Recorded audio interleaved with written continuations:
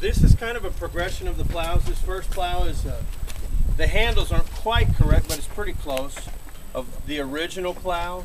The second plow in, this is an actual 1859-ish original John Deere plow. Then the other two plows you see here, these were the prairie plows for cutting through the prairie grass. And then the last two plows were the steel beam plows, and they were the last ones to come out, and they made those up into the 1940s and 50s.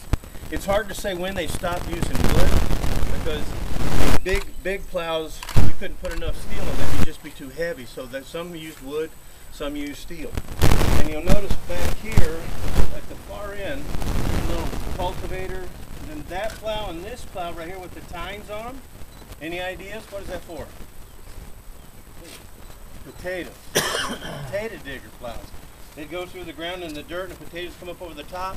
The dirt would fall through, and you could just pick the potatoes up and put them into your wagon after that. So it's kind of a little assortment of plows, some old sidebar sycamore, what's left of an old corn planter back there.